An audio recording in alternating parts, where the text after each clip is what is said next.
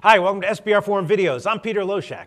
The 2013 baseball season is just underway, and right now I'm going to give a quick look at a handful of notable bullpen situations for various teams for the upcoming season. In 2012, the top 5 teams in bullpen ERA were all in the top 7 in the betting standings, and all were very profitable, while 4 out of the bottom 5 teams in bullpen ERA were in the bottom 8 in the betting standings, and all 5 were significantly bad bets. So obviously, handicapping bullpens is essential to handicapping baseball lines in general, as we all know. In 2012, Cincinnati led the league in bullpen ERA, which is particularly impressive since they do, of course, play in one of the most hitter-friendly parks in baseball. And in 2013, their pen should be as strong as ever, with Aroldis Chapman back as the closer. There was some talk that Chapman would be moved into the starting rotation in 2013, but once a decision was made to keep him as a closer, the bullpen instantly became one of the top projected pens for 2013.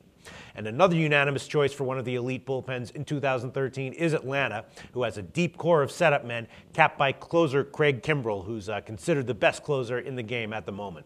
Atlanta was number 2 in bullpen ERA in 2012 and number 6 in betting profitability, and that excellence is likely to continue in 2013. If anything, Atlanta's pen may have gotten even a bit deeper since last year, and Kimbrell is in his prime. Then the Kansas City Royals have gotten a lot of attention from sharps in the early going. If you're a regular viewer of my weekly calls with the head linesman from the sportsbook BetDSI, you know that Kansas City futures were particularly favored by the sharps before the season began. And some of that, no doubt, has to do with expectations for their bullpen in 2013. KC had the 6th best bullpen ERA in the majors in 2012, and their improved starting rotation is expected to ease the innings burden on the pen in 13, which in turn is expected to make them even more effective. And then Tampa Bay was number 3 in bullpen ERA in 2012, and they are projected to be a top bullpen again this year, and they do have good depth as always.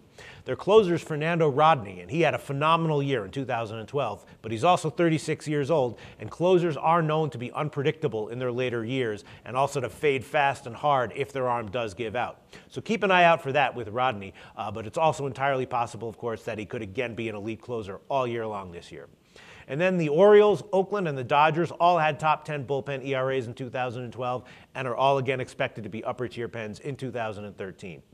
The worst projected bullpens for 2013 are no surprise, really. Houston and Miami have gutted their rosters, and their bullpens are no exceptions. Both are widely projected to be bottom 10 and probably bottom 5 bullpens in 2013. Then after that, the Mets, Cubs, and Pirates all have bullpens that appear to be shaky at the outset and could wind up proving costly in blowing games during the year. Pittsburgh has their typically light-hitting team this year that nevertheless has been profitable in recent years as a result of solid pitching. But this year, their bullpen just doesn't look like it's going to be a good bet to hold sim leads. Their closer's 36-year-old Jason Grilli, and he's never had more than 2 saves in any year in his career. The Mets had the 2nd worst bullpen ERA in the majors last year, and they bring back the same core of ineffective arms this year. Frank Francisco is again the closer, and the setup men are looking once again shaky at best. And the Cubs have now already gotten rid of Carlos Marmol as their closer just a week into the season after a disastrous set of outings. Then there's a few controversial bullpens showing signs they could rise into the top 10 or higher.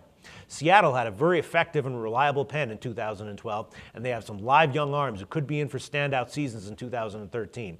Some people have rated Seattle's 2013 pen as easily top 5 heading into the season. And Boston and Washington also have bullpens that will be essential to their success and, of course, to their betting profitability. And there's been disagreement on where each of their bullpens should be ranked to start the year. Both teams have added a new quality closer, but also have serious questions with their setup men. Boston's going to need bounce-back years from a few key guys, and Washington, as of now, has only 1 lefty reliever in the entire bullpen. So the pens for both of those teams have some promising signs, but also some glaring uncertainties. And that's a look at a few of the baseball bullpens at the start of the 2013 season. As always, keeping on top of bullpen performances as the season progresses is essential if you're going to be betting baseball regularly. For SBR Forum Videos, I'm Peter Loshak.